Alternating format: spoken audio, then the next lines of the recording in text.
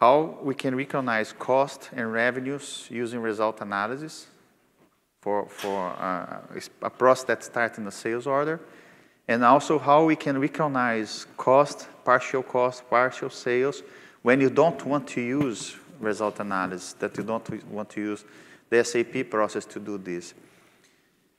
Some parts of the presentation, it's very technical, so like steps, things like this, but it's really, I wanted to show how we can achieve this, that you take this, oh, this is one idea that I can use to get the, let's say, the revenue in the correct place.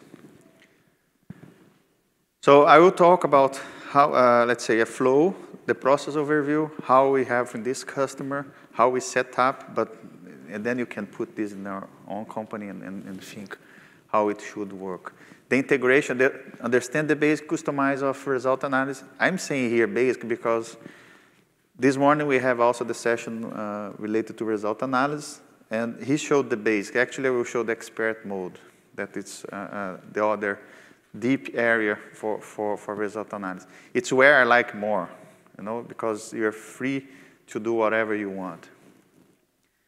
And to talk about the user exits, the integration of the modules, FI, CO, SD, and the basic understanding of requirement class and requirement types that the result analysis comes automatically to the line item.